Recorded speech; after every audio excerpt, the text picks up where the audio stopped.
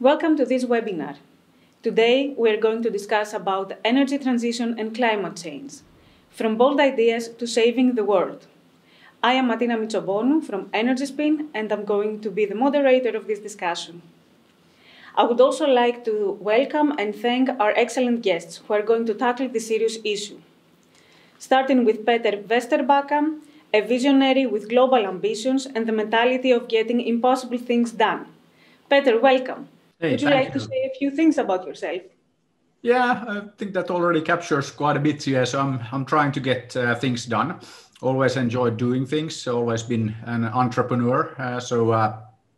For me, entrepreneurs are people who do things, and I think that that's something that we really need. I mean, looking at now the current pandemic, and of course all the other little crises that we have here and there.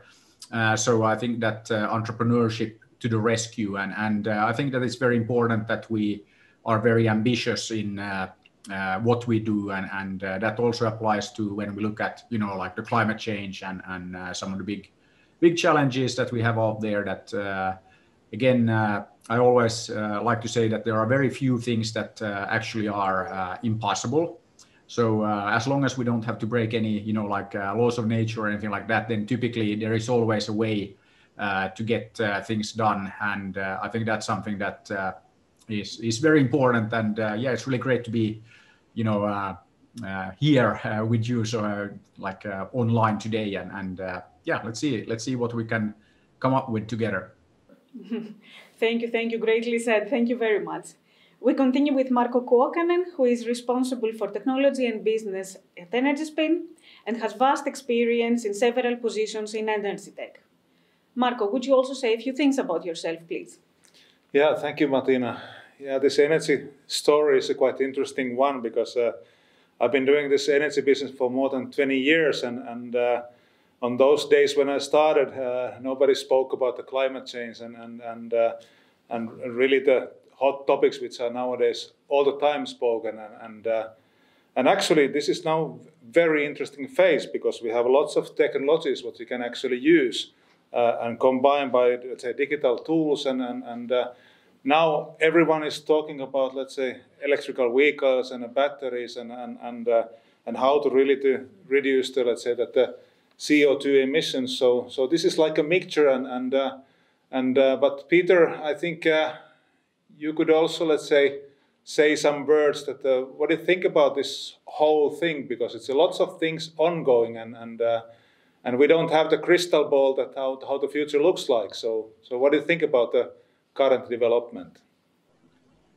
Yeah, so I think that again, as I said, there are very few things out there that actually are impossible, and I think also one thing that is kind of of course true about the future, that we can't really predict it, but then there's also the very good saying that the best way to predict the future is to actually make it happen, and that's a nice thing that we can actually have an impact and we can do things. So of course all of our actions matter, and yeah, I think that also there is a lot going on. The world is changing faster kind of all the time. So again, my kind of approach has always been then to kind of start doing things about all of that. And of course we can't do everything, but we can do anything. I think that's also a kind of important kind of thing to always keep in mind, that it's and all of these big challenges, typically they will require that we work on them together. So it's not about one person, one team, but it's actually many people, many teams, many companies, and I think that this is also, if I look at kind of what you guys are doing now in Vaasa and with EnergySpin and all of that, I think it's very important that we are bringing people and companies together to tackle the big problems. And I think that this is something that, I mean, being here now in Finland, I mean, there's very few of us, if you look at the big kind of global picture, and always when we've had big problems, big challenges, we have tackled those by working together. And I think that that is also one reason why, if you look at, on the IT and like technology side that Finland is like a superpower when it comes to open source. So, creating things together and then sharing those things, those innovations, those solutions with the rest of the world, and many times actually contributing them for free. And of course, then, with open source, then there are other business models. But I think that we can learn a lot from these kind of approaches also when we think about, big challenges now, like, the climate change. So I think that for me, it's about doing things, and it's about doing things together. Mm-hmm. Actually like your comment regarding starting to do things, because usually when you start to do things, you start to, let's say, see something what you have not understood before, and that will lead to the new innovation. So personally, I think that is really important. You really start to do something, because then your picture will start to change. Yes, I think that is very, very important point, and that is actually another thing that I'm a big believer in, learning by doing. So this is also, we can create the perfect plan, sitting, at our offices or at home like now, and then create, like that. And then the world has already moved on, and it's not a perfect plan anymore, if it ever was. And I think that I totally agree with this, that, like when you start doing, you learn and you discover new things that you hadn't thought about. And it's the same thing that when you start talking about your ideas, your thoughts with other people, they will make those thoughts and those ideas better. So again, it's why it's so important to actually just like start doing. Of course, not like just, recklessly running around, but you also, of course, have to have a bit of a plan, and you have to think about what you are doing. But what I always say there is that we are not in a rush, but we want to move very fast. And I think that this is something that is always, misunderstood, like in this, that you have to be, like busy and you have to run like very fast. Yes, we want to move fast, but we are not in a rush, meaning that it's also good to kind of like stop and think, now and then, but just thinking doesn't get us anywhere. Yeah, exactly. That's great. And at this point, I would like to introduce another doer in our company, which is Marko Koski, and he is the founder of EnergySpin. Would you like, Marko, to say a few things about yourself and also jump into the conversation and give us your thoughts? Yeah, thank you. Yeah, I've been working with the business angels and startups since 10 years. It's excellent to have Peter talking with Peter Vesterbacka how to make big things done. And so this is something very important stuff what is going on with energy transition. There are a lot of things happening in the world, and I wouldn't say too much about myself because there are more important stuff to discuss about now.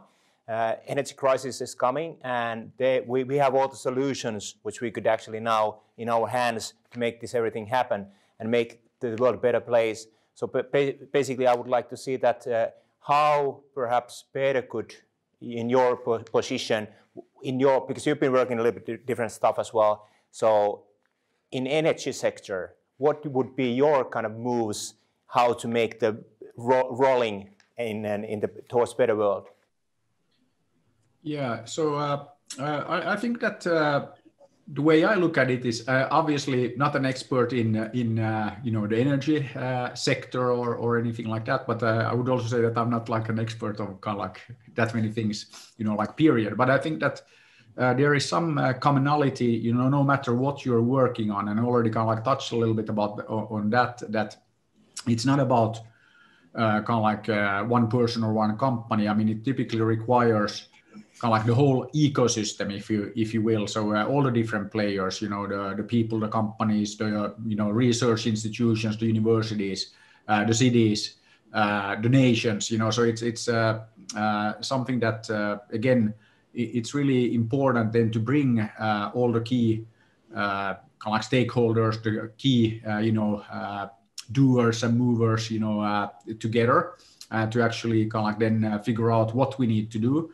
And I think that like the energy side is like no different, that then, we have lots of cool new technologies, new approaches, but again, if we don't put them into use, who cares? And I think that there we need to really think about then how can we accelerate the deployment of some of these things, and how can we move to where we kind of like know where we need to go and have to go like in energy. So of course, it's all about getting rid of the fossil fuels and then like the moving to renewable and like that's like on a high level.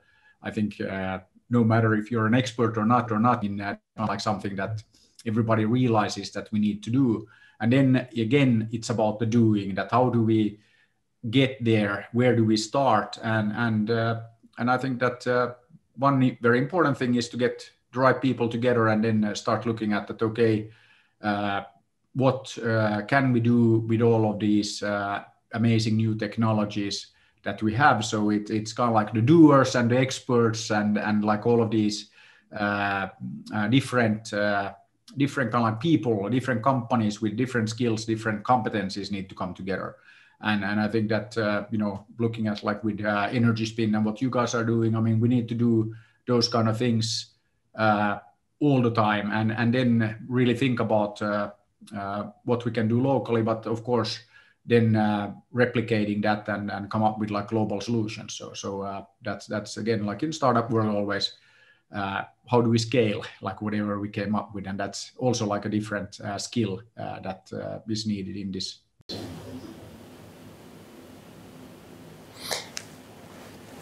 Yeah, I agree on that one. Things that you can be a catalyst, you can be a founder, starter of something, but you need all the other aspects involved as well. You need all the partners, all the participants to make the movement going. And that's I agree with your point definitely that it's something you start with the smaller ones and then you start replicating, scaling it up, because the solutions, they are global, especially with the energy sector. Of course, you have to take all the, let's say, local ingredients to be involved, but that's something, get the ball rolling. So that's one of the things I've seen you doing, and that's one of the things we need to do also, cooperate very much on different issues. But if we expand from that perspective, so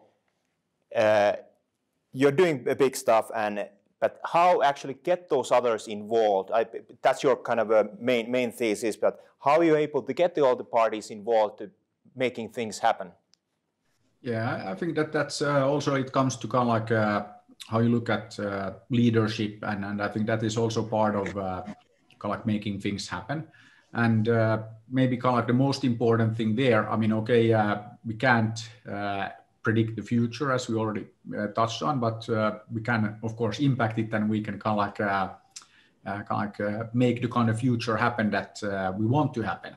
So I think that then we need to kind of like agree on like where do we want to go, and define some fairly like clear goals, and then start thinking about, okay, how do we actually get there? And again, it doesn't have to be kind of like a perfect plan, a perfect roadmap or anything like that. I mean, things will change as they always do on our like journey towards that goal. But I think that it's very important that we define a very easy, very clear, very understandable goal, that this is where we want to go together. And then we basically start looking at that, okay, what do we need to do today, next week, next year? What are the steps? How do we actually get there?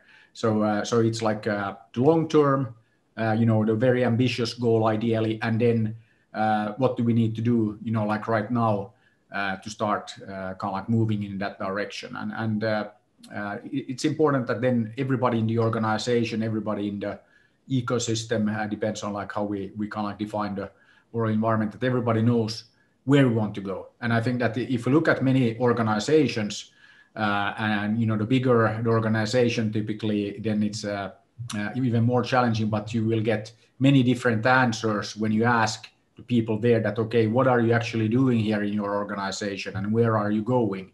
And I think that if you don't have a kind of like a common shared understanding of what you're actually up to in your company, in your organization, then it's a little bit like saying that, okay, that if you don't know where you want to go, you're not going to get there. But I mean, it's very, very true. And that's kind of like, again, where strategy and leadership and all of these things come into play. Actually, I have a comment related on your comment, because just recently, yesterday, we had a discussion with one of the corporates, and this corporate leader said that one of the reasons that they want to cooperate with startups is that they have a very heavy processes, but they want to understand and learn how startups are doing things. That just to make the mixture of these two things that to have to get best out of it. So. Yeah, I would definitely say that we need the corporates being part of that, because they have all the outreach, they have all the connections, and startups don't have that one. But they have the bold missions and ambitions. So combining those two is the way to go forward, and having the things going on. At this point, I would like to thank very much Marko Kuokkanen for his participation in the discussion and sharing his ideas. Yeah, thank you. And welcome another great speaker, Tia Maria Kinula. Tia Maria is HR coordinator at Wärtsilä, and she also holds the position of chairwoman in Vaasa Entrepreneurship Society. Welcome, Tia Maria. No niin, jatkakaa.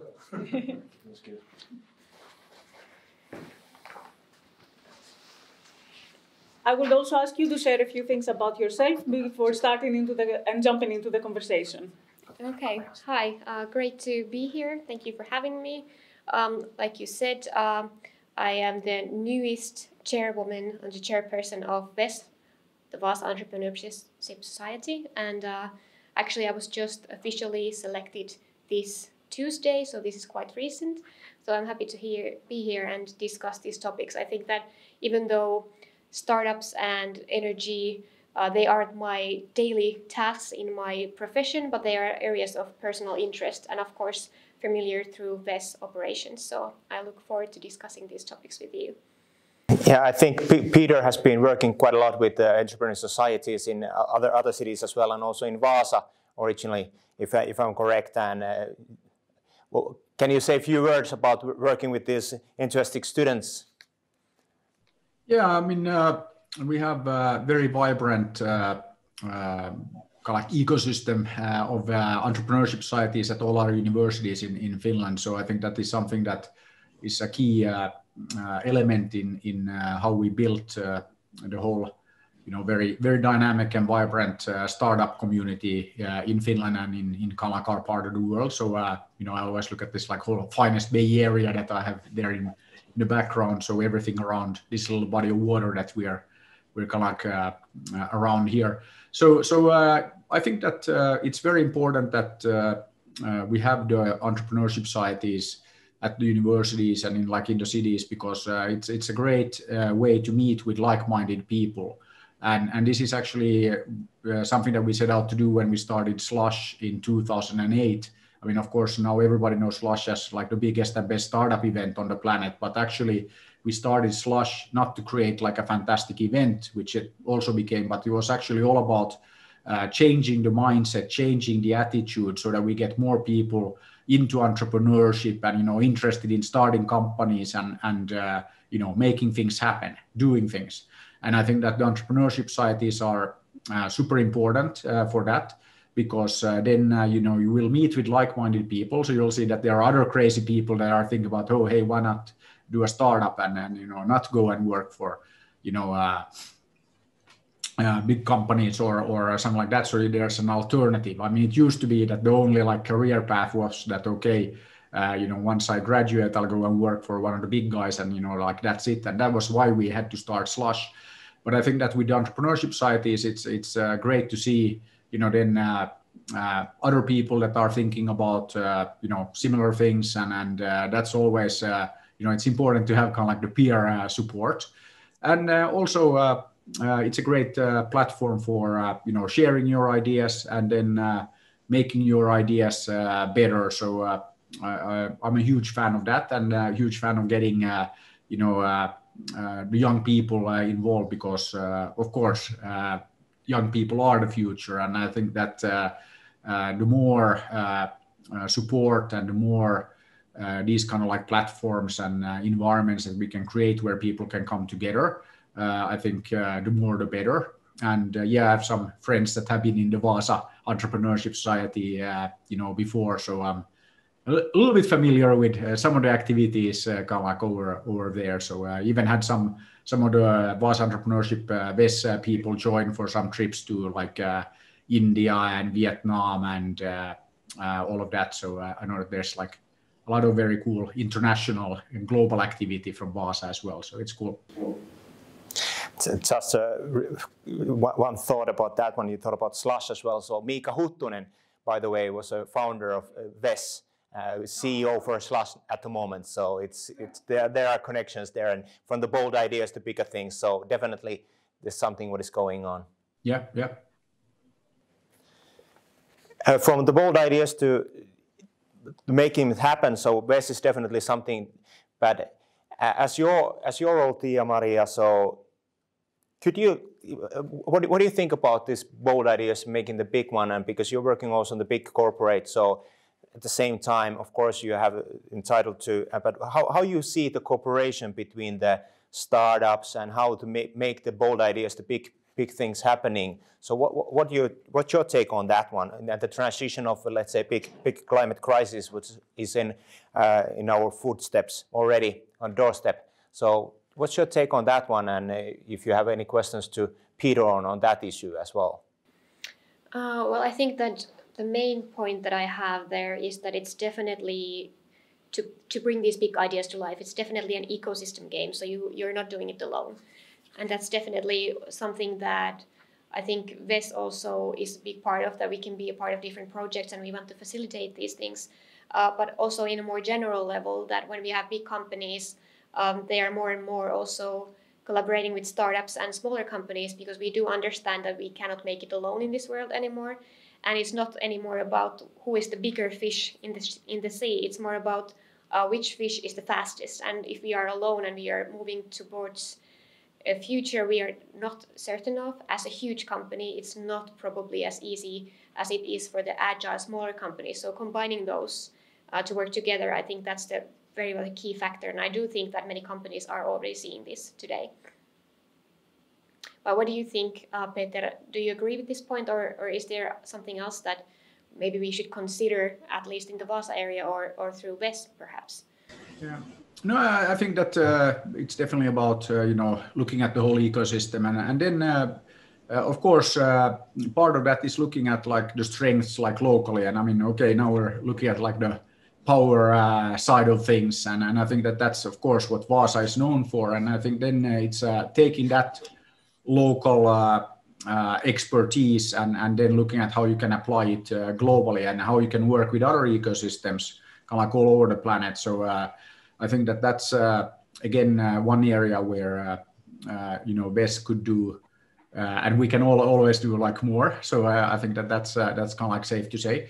But yeah, I think that I always encourage all the different ESEs that we have around Finland, that we should always think about the world out there, and it's not just like the local ecosystem, but and I think that that's something that is already happening to large extent. So I'm just looking at like then doing even more of that, and then I think that it's also important to engage more people locally. So you have all the different universities, different schools in Vaasa, and I mean, I know that there's good collaboration already, and what is nice about Ves, that of course you're covering like all of those, and it's not like one specific kind of like university that you're covering. So I think that's already like a very, very good approach. So I would just encourage to then kind of like look maybe even kind of like broader. I know that for example Seinäjoki is very far away, but maybe there's some collaboration you could do there, and like there's always those kind of things that and then looking at okay, what can we do together for the world. So I think that's how I would look at it. Yeah, I think that's definitely true, and I also agree with the fact that it's good that our organization is really welcoming to all the different universities and universities of applied sciences in the region, instead of just focusing on one area. And I think we already actually have some collaboration with other ES societies throughout Finland at least, and I think there are quite good communities online where we can join and kind of collaborate with them.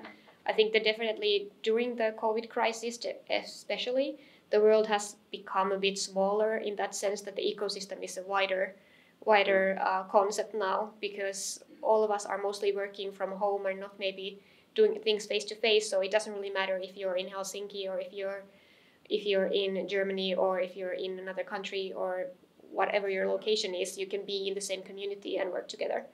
Yeah, totally. And actually one great example that we've started like during the pandemic is Ambitious Africa. And that is kind of like bringing all different ESEs together, not only in Finland, but in like all of the Nordic countries. So we have a bunch of people now from Sweden, from Denmark, from Norway on board, actually the rest of Europe as well. So kind of like local young people from the different ESEs working together with then their counterparts in Africa. So we now have 25 African countries on board where we have local teams that typically then consist of, you know, 2 people from local ES here in Finland and Nordic countries working together with kind of like local young people. Then, you know, like in Kenya, in Rwanda, in Zimbabwe, in Namibia, you know, like 25 of the 54 African nations. And we're starting actually this year will be in all 54. So that is kind of like a very interesting collaboration, and we've been able to move very, very fast because of the pandemic, that everything is online and things are now like much smaller. I mean, just like, you know, I'm not in Vaasa, obviously now I'm here in Espoo in Finland, but again, I could be, you know, like in Africa, I could be, you know, like, I don't know, in Harare or someplace like that, and it wouldn't like be much different. And I think that this is a great example, again, bringing all the different ESEs together. But another interesting thing, and of course there is like a Vaasa angle to this, that Wärtsilä is one of the first like corporate partners for Ambitious Africa. And then, you know, the answer to why is pretty obvious, because from Wärtsilä perspective, all the biggest kind of like power plant and, you know, the biggest projects are actually on the African continent. It's the fastest growing, you know, I think 7 or 8 of the fastest growing economies on the planet are actually in Africa.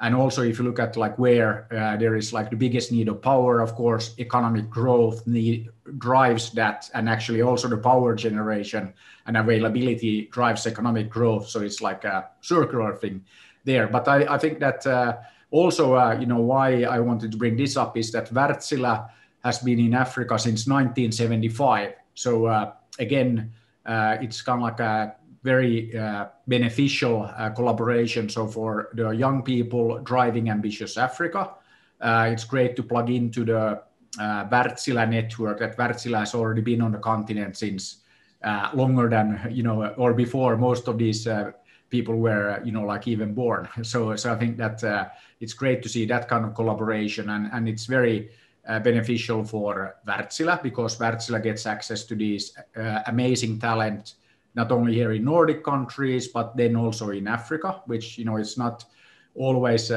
obvious for a young person, talented young person in Africa. Okay, where do I go to work? Okay, here in Finland, everybody knows Wärtsilä, but not everybody in Africa knows Wärtsilä yet. So then that's a way to then connect with the ecosystem there locally. So yes, so these kind of things we should do more. And I think that that's one thing that Ves could also do is be even more active then within Ambitious Africa. So I think that there's lots of opportunity to work, and again on power and these like projects across Africa. So I think it's a super interesting and super cool example of kind of like this ecosystem thinking in action. Yeah, Ambitious Africa, definitely one of those big bold ideas to make into reality. That is a very nice example, because one of the questions that I also have and came into my mind, this is a very positive example, of course, but is what are the difficulties now during the COVID situation, and how they're going to develop afterwards, because there are also difficulties of not being able to travel, so piloting and testing and how to start up scale up in this situation now, it's also a matter of question. I don't know, what do you think about that? Yes, of course, perspective of energy sector. So one of the things is, let's say, digitalization is one easier part, basically. But of course, the hardware kind of a situation it makes more difficult because innovation in general, so it's face-to-face and digital things can be perfected. But one of the things, of course, if you think younger people, it's easier for them and because they're born with, let's say, digital in the digital world. But then again, energy sector is quite a conservative world where they're used to do the things what they in the same way as always. But the shift is coming there, and with the big bold ideas and how to get it done, as Peter is mentioning, so there's opportunities there, and it should be, and you should use them as well. Yeah, and actually, I think that and it's of course a bit of a cliche at this point, but I really believe that it's true that every crisis is an opportunity, and I mean we've seen that so many times now during the pandemic. That there's always a way to get stuff done, and I think with the Ambitious Africa, originally our thinking was that we will go to all the different African nations and we will set up the teams, like on the ground meeting with the people. But of course now we couldn't do that because of the pandemic and all the kind of restrictions in travel. So we ended up doing all of these launches and all of this online, which actually enabled us to launch in 25 countries in less than a year. And that would never have been possible kind of like without the pandemic, because right now we have been able to get not only the local young people, but also the local like government ministers. Like, for example, when we launched Ambitious Africa in Liberia, we had the energy minister there with us for like half an hour discussing, power production in Liberia and like what the challenges are and how we could tackle them together. So I think that would never have happened without the pandemic. It would have been very difficult to get, ministers and these kind of like high-level government people to go, like it's some online event. No, I'm not gonna like attend, and now it's commonplace. So I think that's great. And then I have another like small like anecdote. One of my friends actually, he ordered like some wind generation for his like. It's more than a summer cottage, but anyway, he actually ordered then this equipment, and I think from Turkey, and of course it got shipped and it arrived, but then of course no installation people could travel, so then had to install it. And he was telling me that they were actually sending videos, back and forth between him and the factory, and the engineers telling him how to install and what to do. So I think it's a great example that, yes, of course, ideally somebody from the factory or, like the company, maintaining and setting this up would have, taken care of it. But now that wasn't possible. So then they basically made the best out of the situation, and we're actually able to kind of like get this sorted out by just, like again, using, pretty primitive tools. If we think about it, okay, sending video back and forth, I mean, okay, no big deal. But if we all think 20 years back, impossible. You couldn't have even thought about, I'll just like install this little like wind power plant myself. That's probably, or of course some people might do that, but without any kind of like expertise, now you can just connect with the factory people and get it done. But that was a very nice point. Yeah, and it also shows how maybe more conservative minds open up, and that's also a very big issue on funding during this pandemic that we are going through. While I don't see, maybe corporates are a little bit closing their resources, but what are the alternative options? What do you think? How can you make a bold idea like happen? Yeah, you just go out there and do it. Happen.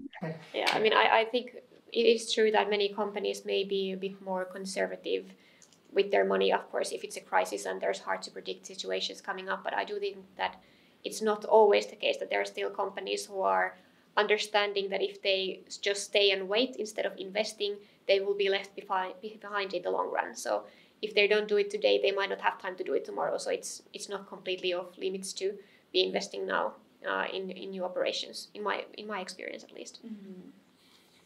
Yes, and in general, if you think about funding, so everything comes, as Peter earlier stated, that you have the big idea and you start with a smaller one and you build it from that one. So basically, you can build the funding in different ways. You don't necessarily need to have all the money directly ready. as it is, but you can start with something, somebody brings some resources, expertise, and you not necessarily have to pay for that one. And then you have also different kind of governmental grants and all this kind of stuff which can be used. And you don't need to have directly all the money available once you start. You just keep on doing. And so definitely that's one of the things Peter been great with the tunnel project, for example. So you have to start with something, building it, and a bold vision in head. But I think that it's also kind of like a little bit along the line of every crisis being an opportunity. I think also that it's an opportunity to kind of like change behavior, and I think that what happened with, for example, the schools, that it took like a day or two, and then all of a sudden everybody was online. And if you would have told people then, like last year or before the pandemic, that we're just going to move everybody online in a day, and then people would tell me that, Peter, you're crazy, it can't be done in a day. Of course it could be done, because we had to do it.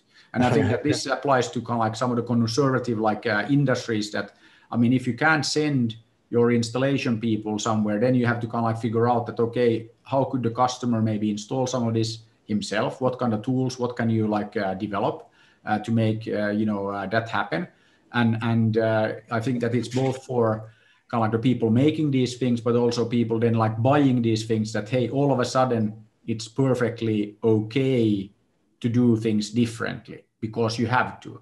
And I think that that is a great opportunity to change behavior, because we know that it's very, very difficult to do that if you don't have to. Then you'll just do what you are used to doing, and you're staying within your comfort zone. But now that's not, possible. So you have to do things in a new way. And that's, I think also we shouldn't let a big crisis goes to waste in that way, that now we have an opportunity to change the behaviors because we have to do it. And I think that's, kind of like looking at this from in a positive way. Of course, there's nothing positive about the pandemic otherwise, but at least if we can use it to change the behavior, I think it's fantastic. So seizing the opportunity, that's definitely one of the things. What it comes about, it's about timing anyways as well, but seizing the opportunity in the right way, cooperating, using the resources of the others and together. What else could you add on that one if you think about making the bold things reality? Do you need any more ingredients? What do you think, or the others?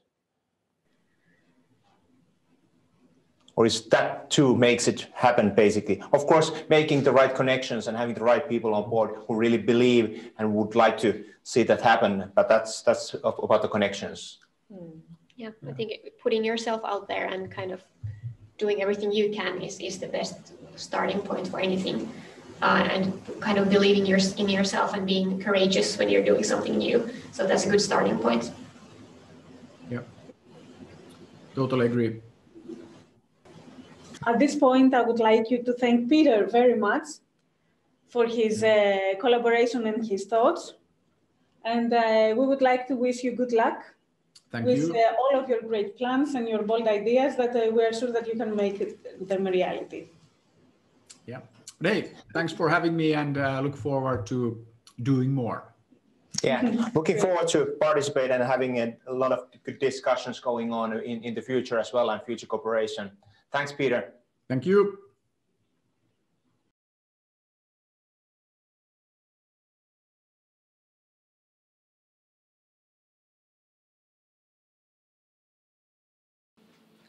Next, we will continue with the top 30 most promising startups in Europe.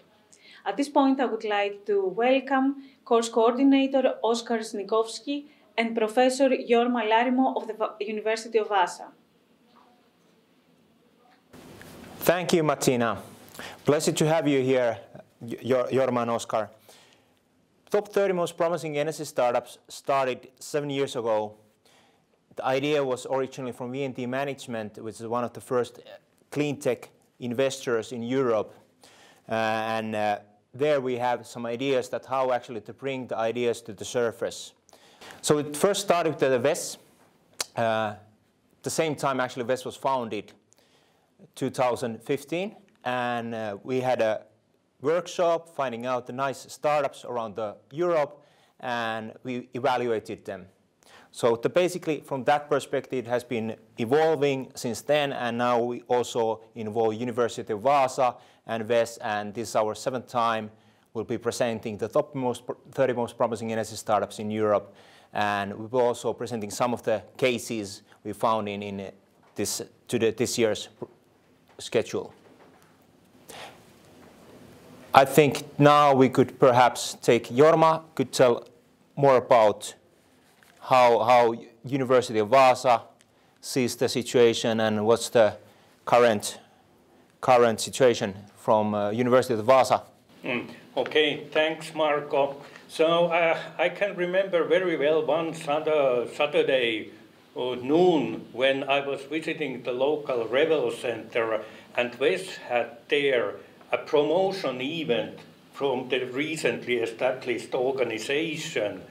And I started to listen what was going on and discuss with VES people, and Marco was there as well, and started to be more interested what's going on.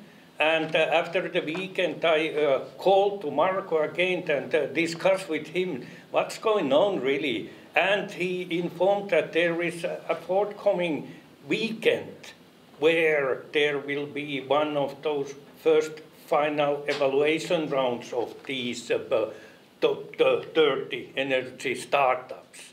And we agreed that I shall follow the weekend. And the weekend was so really interesting that we started to develop that. It was only something that these keen students were doing, but without receiving any credits. And because it was something that the university was as well interested. There was growing interest inside the university towards energy business, and one indication is now this course and the Webic Center that we have in Palosaari. So that based on that we started to go on, and we organized the course as a real university course in cooperation with VES and EnergySpin in autumn 2016. And it was a really interesting experience with those 20 students we had in the course. And if that we continue with that, so that following year EnergySpin had started with this new course for startup managers. And we agreed with Marco that why not to integrate these startup companies as well to this course.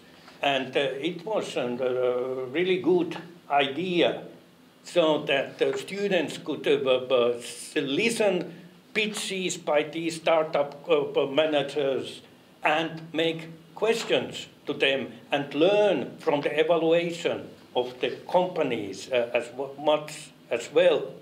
And in this 2017 round, we had as well Oskar Sniegovsky, who is coming from Poznan, so who participated the course.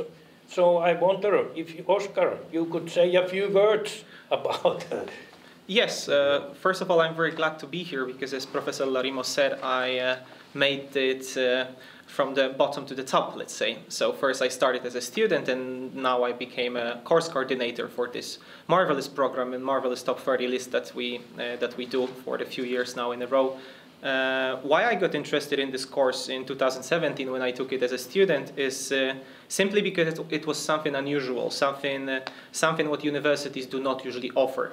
We had an opportunity to not only get in touch with startups, but also supported by official letters and words from the university. We could contact them and get in touch with owners, with inventors, and this is what students are always looking for, because then they might have opportunity to find work. later in these companies, or simply just to build their network. And indeed, it was great. I made many great contacts back then that helped me later to excel in my performance, both at the university and get in this position. So yeah, this course has something that none other has, which is this direct face-to-face meeting with people and getting in touch with business, getting in touch with change. As it's focusing on the energy market. This was the time when the energy market was really growing and gained popularity, and also among students. So everybody wanted to work and still want to work in companies like Tesla or any other that is involved in this business. So this was something that was very important to me, the personal growth element in this course. And I'm very happy that now I can be helping other students to achieve the same results. Yeah, thank you, Oscar. I remember very well when Jorma and also Oscar participated the first time in the course, or first time it wasn't the course, but when Oscar participated. Also we had Kristina Kotkova. We actually hired her from Czech, and so the excellent people in the course and very much hands-on working with the startups and also the business. And we will see many of the startups in the earlier batches we've seen in the top 30, they have managed to grow and make a lot of business as well. And we believe many of the top 30 promising startups will be similar in this year as well. And now we had the last autumn, the last round, and let's see, so that our results are here and so on. But of course, COVID hit it as well. And perhaps now, Oscar, you can say a few words about that last round, so where we had already over 60 students in our course. Yes. Well, yeah, as Professor Larimo mentioned, because of the COVID-19, it has been quite a ride. I cannot refuse that, but I still think that this year's edition was a great success, mainly because of how much work our students put into this assignment and how much time they invested into making this list the best possible. They screened over 200 companies this year to find the best of the best, the creme de la creme of European energy market scene. And well, the results you'll see today on this top 30 EnergySpin list for 2021. Yeah, this list is a result of a semester-long search. As you mentioned, sir, the course received the award for being the most innovative course at the University of Vaasa in 2019, and I believe it is for a reason, because we do our best to make this course a universal interdisciplinary experience, something that students can use in different areas, and it's different from what the usual university course looks like, mainly because of this interaction and face-to-face aspect, or contacting these startups and actually doing work yourself. So not exactly working with a study book, but working in a practical sense of things. One key aspect of the course from the beginning has been that the end result has been a leaflet.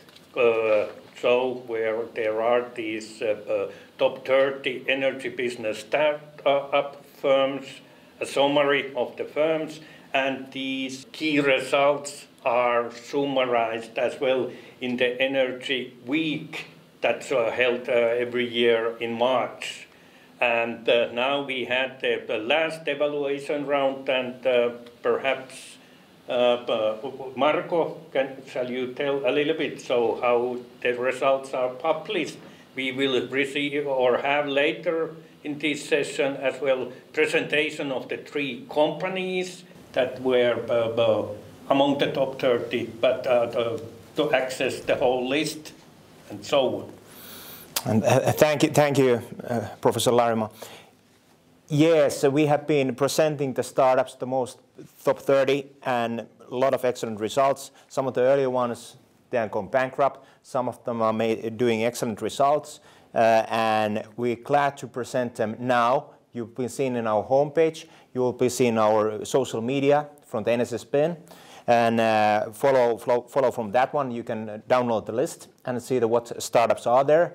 They are in the random order, or not random order, but they don't be in the order of which one is the best, but all are somehow related to each other. So they've been evaluated how the, let's say, investors evaluate in regular basis the startups when they invest in them.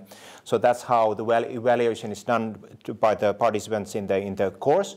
And that's, we believe, that will be also the future. It's about team, it's about the other, it's about the prospects of the future, it's about how big the market is, so the many things that which we take into effect. But basically, follow our homepage, see our Facebook page, LinkedIn, and you can see the results there. And we hope the best luck for all the startups who will be participating there. And we'll have a couple of them now represented by our students in the course, in just randomly picked up. So looking forward to having the couple of presentations now. Hi, my name is Thomas Höglund. I'm a Swedish-speaking Finn from Vaasa, and I studied automation engineering and graduated from the University of Vaasa in 2014. Then I worked for a couple of years, and I returned to the University of Vaasa to do my doctoral degree in robotics, and I'm finishing that now. I have also started my own startup company called Done Robotics.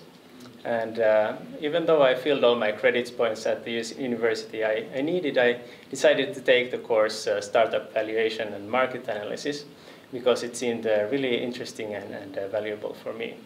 And indeed, it was a great course. I got to know lots of startups, and I learned how to evaluate them, and I got some skills that will be necessary also for me in my work with my startup company.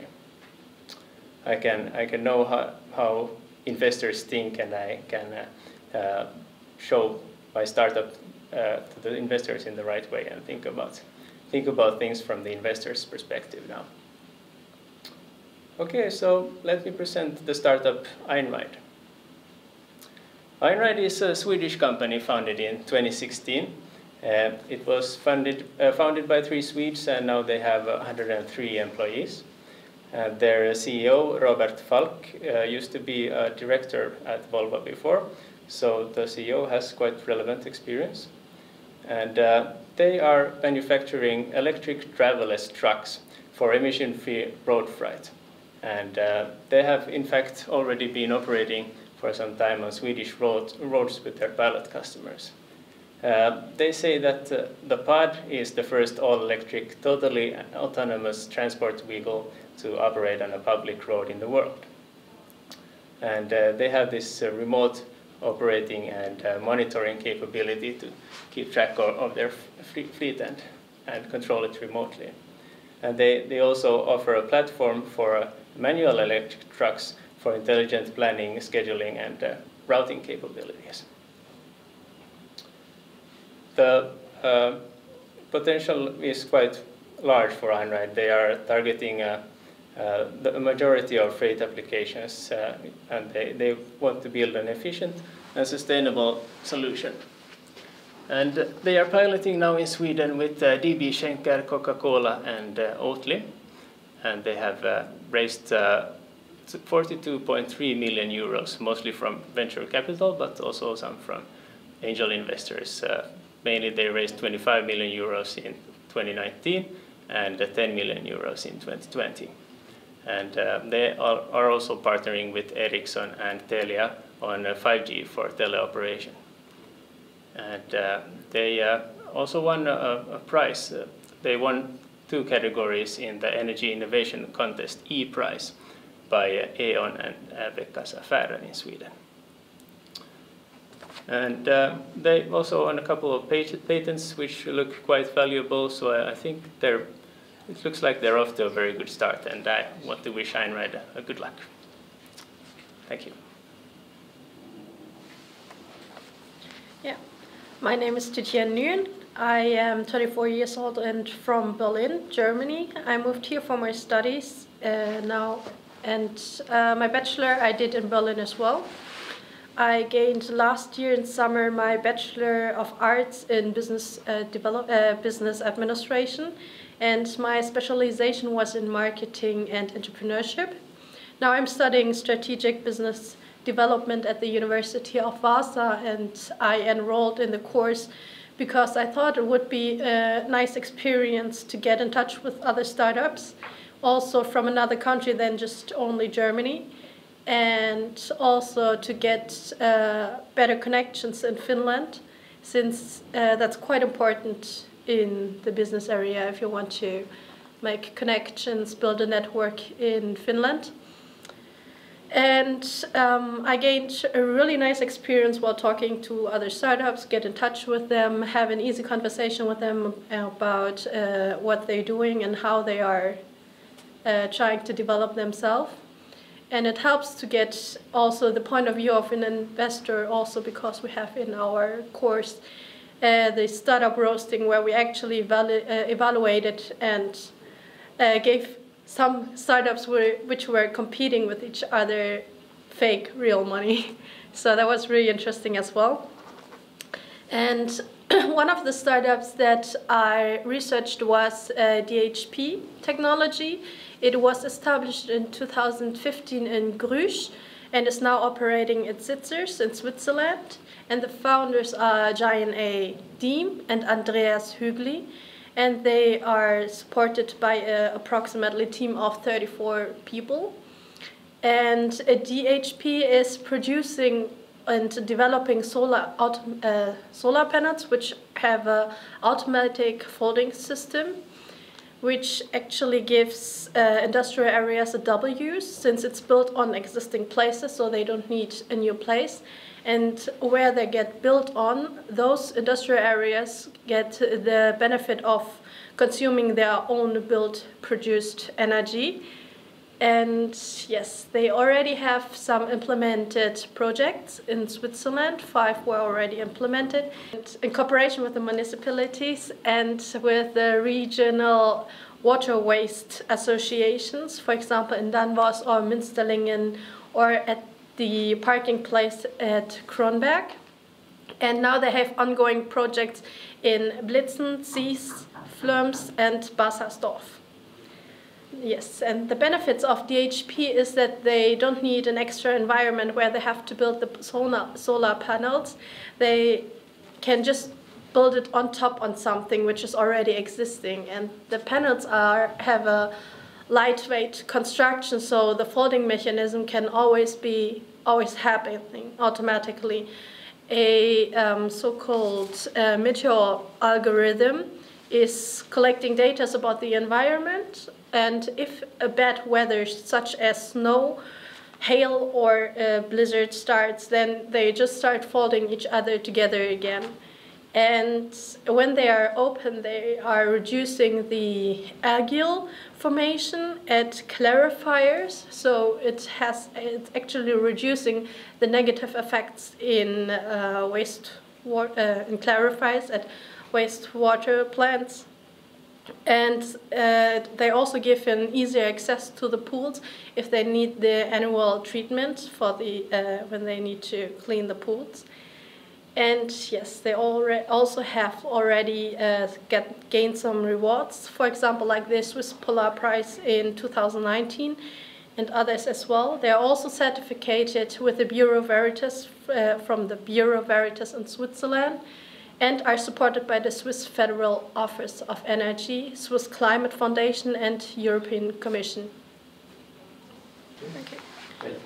And I'm gonna ask some questions to THP Technology. The first question is, what is the average duration of such a project to implement the solar panels? My name is Frederick Gord and I am the Project Development Manager at DHP. What is the average duration of a project? We first offer a preliminary study which clarifies the technical feasibility, the ability to obtain a permit, as well as the economic efficiency. Together with a fixed quoted price, this provides the client with a reliable basis for his decision. From the moment the financing is secured and the building permit is issued, a solar folding roof can be constructed with less than 12 months. Are you planning to enter the international market as well? And if so, what kind of barriers are you seeing to operate internationally? My name is Carmen Joiber and I am Acquisition and Project Manager. Are you planning to enter the international markets? What barriers do you see and are you considering partnerships? After the successful market entry in Switzerland, we are now planning to enter the European market. Currently, we are working on several preliminary studies for projects in Germany and Austria, together with partner companies. Different regulations and funding opportunities apply to energy projects abroad than in Switzerland. We must first become familiar with this. For markets outside Europe, DHP is still building distribution partnerships or offering technology sales.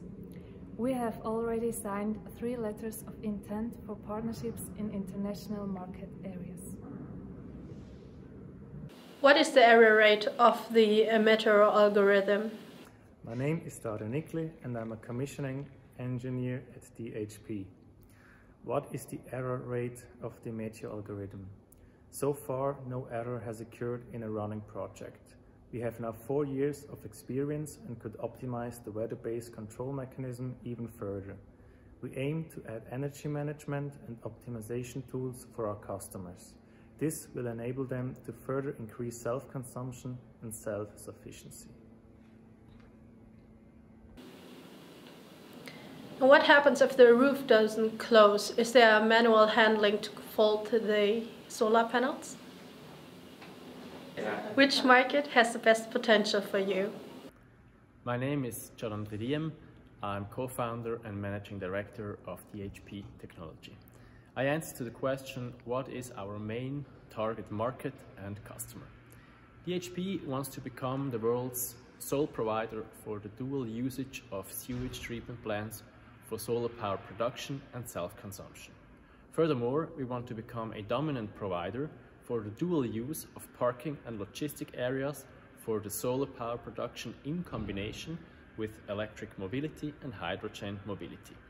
As a result, our customers are the public sector, energy supply companies and private owners of industrial sites. Where do you see yourself in 5 years? Hi, my name is Andreas Hügli and I'm co-founder and managing director of DHP Technology. Where do we see ourselves within 5 years from now? In the next 5 years, we want to grow further in Switzerland and in selected markets in Europe and overseas. Our aim is to become the market standard application for solar power generation over infrastructures like sewage plants and to become the preferred solution provider for decentralized power generation for e-mobility and hydrogen mobility. We will establish partnerships and expand into new markets and provide new services and products. Hi, my name is Johanna Pankmin and I'm 24 years old and from Hamburg, Germany. I am a supply chain specialist and I have worked with companies like Bayersdorf AG or Tesa SE from Hamburg in my past. Now I am a 5th semester bachelor student of Business Administration and Economics at the University of Southern Denmark in beautiful Sønderborg. I also work at the Danish actuator producer Linak AS in Operations Department. Last autumn, I had the amazing opportunity, despite of the current pandemic, to take an exchange semester from my bachelor program in Business Administration and Economics at the University of Warsaw. There I had the opportunity to take the course Startup Valuation because I wanted to take a course that is not just general business administration, but a little bit more specific. And I was very lucky there because I'm very interested in renewable resources and technologies. And I had a great opportunity to have some insights in that field and to get to know very many interesting companies. So today I have the honor to present to you the startup Beyonder AS. Beyonder is a Norwegian startup from Sandnes, Rogaland, Norway, that is pretty close to Stavanger, and it was founded in 2006. Their aim is to manufacture renewable batteries, so batteries that have a lower environmental impact than the usual ones we know. The startup was founded in 2016 by Sven Kvernstuen, who is a very, very experienced business person and who had several experiences in leading people, leading businesses, and also in the market segment. He's currently leading a team of 28 people, and they're trying to even hire more people.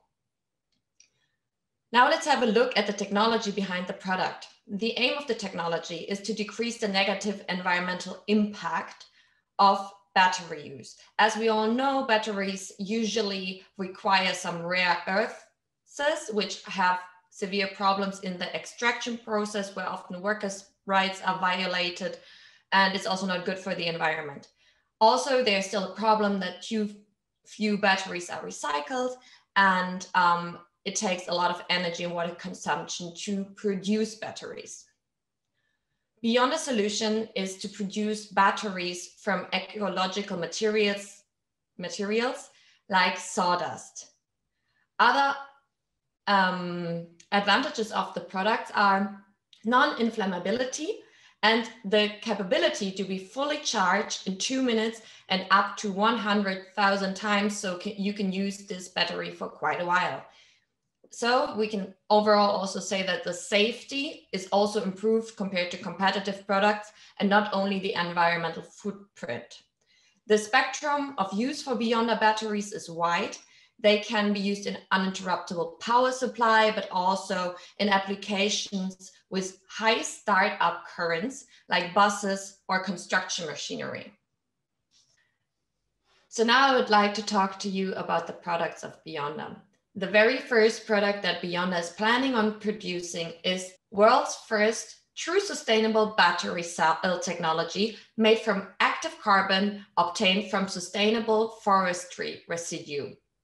This technology has applications in both industrial and utility needs, such as in energy storage and battery technology. The second product that Beyonder wants to produce is the supercapacitor for energy storage, which is frequently experiencing charge and discharge cycles. This product stands out with very fast charging and discharging capacity. The third product is the lithium-ion capacitor. This is a combination of the capacitive cathode of the supercapacitor and the battery type anode of the lithium-ion battery. This means faster charge and higher power. It's durable and it even works in low temperature. All these product types are eco-friendly, high performance, and have renewable energy sources. So how does the future look like for Beyonder AS? We obviously believe that it's going to be bright, otherwise the startup wouldn't have been mentioned in the top 30 list. Beyonder holds patents for all their technology, so they are protected from competitive forces in that sense. Beyonder also started a very deep partnership with the German machine producer Siemens, where they especially focus on virtual simulations capacity and the production and development of the battery cells, as they are still in a development phase. So there has not been a production of the product yet, and Siemens is trying to help with that. Further partners and investors, there are a lot. There is, for instance, DSD Investering, Equinor Ventures, Innovation Norway, United Green Technology, and also the University of Stavanger. And these are either partners or even investors. So as you can see, the startup has a very bright network here. Beyonder was also nominated for the Ziva Prize in 2020. They didn't win, however, the nomination can be mentioned here. The team, as I mentioned previously, consists of 28 people. There are currently 5 open positions, so the company is hiring more personnel. So the goal for Beyonder is to set up an own battery plant by 2023 in Norway to start the production of the green energy cells and batteries there. Their goal is to start conquering the Norwegian market and then move on to other markets from there. We saw very huge potential in this technology as it's a painkiller in the field of battery technology and for sustainable energy development. And we think that this company can be very successful in the future. And if you have any further questions or if you want to have more information, you can always visit their website. Does Beyond AS work on further technologies rather than the 3 product types which are currently in development? My name is Svein Kravstuen. I'm the CEO and founder of Beyonder. Of course, we are a high-tech company, and new products and continuous development is the life insurance of a company. So we are definitely working already on some new and exciting solutions to come. How is the battery performance in KPIs like half-life period and discharge rate compared to competitive products? That's one of the other advantages of our technologies. We have a life cycle of more than 100,000 cycles, which is significantly more than what is available on the market today. Where do you want to be with Beyonder in 10 years in regard to profitability and market position? Beyonder is starting locally here, but we are planning to be global. We see the entire globe as our natural market, and will in 10 years definitely have production capacity both in Norway but also in other geo markets to serve that market. And the plan is to take a leading role in the high power energy storage.